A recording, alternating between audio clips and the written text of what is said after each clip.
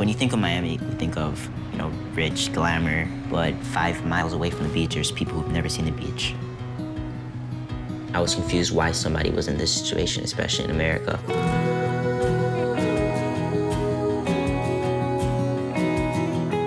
So when I started Joshua's Heart Foundation, it was a key thing to be able to engage youth in the foundation, to help them participate.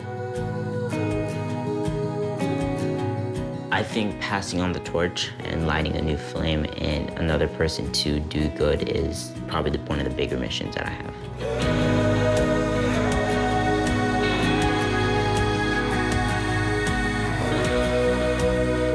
So we are each making a bigger difference.